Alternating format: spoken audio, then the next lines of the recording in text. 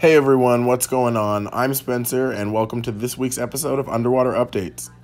In this week's episode, we're going to be talking about neon tetras. So, these little guys are one of the most popular aquarium fish and one of my favorite nano fish. With a maximum size of 1.5 to 2 inches, they can be kept in larger schools without the need for a large aquarium.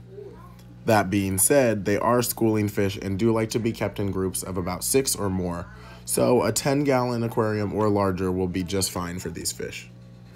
Neon tetras are found in the Amazon basins of South America. This means that they are tropical fish and they do enjoy a heated aquarium with temperatures ranging from 70 to about 80 degrees. These fish are extremely peaceful and will occupy the bottom and mid-range of your tank. Although during feeding time, it's not uncommon for them to venture to the top of the tank and exhibit some pretty interesting behavior. They are ready eaters and will eat most flake foods as well as bloodworms and small pellets. These are really just an amazing fish and add a great pop of color to any aquarium. If there was any questions that you have that I didn't answer, feel free to leave a comment down below. Give this video a thumbs up if you enjoyed it, and don't forget to subscribe for more videos like this.